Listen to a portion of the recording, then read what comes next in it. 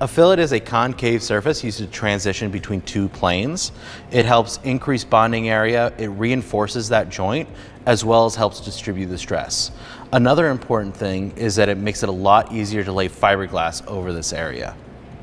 Fillets are commonly seen in stitch and glue boats, but can also be used to help bond composite parts together.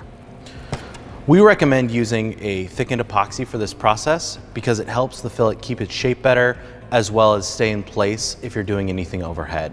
For filleting, we recommend using one of three of our fillers, the 405 Filleting Blend, the 406 Colloidal Silica, or the 407 low density filler. The 407 is a low density filler, and the 405 and the 406 are both high density fillers.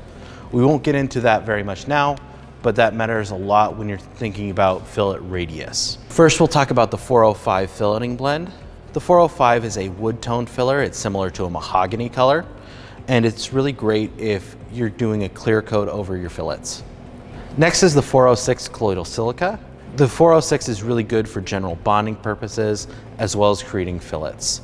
It comes out an off-white color and can be easily dyed any other color.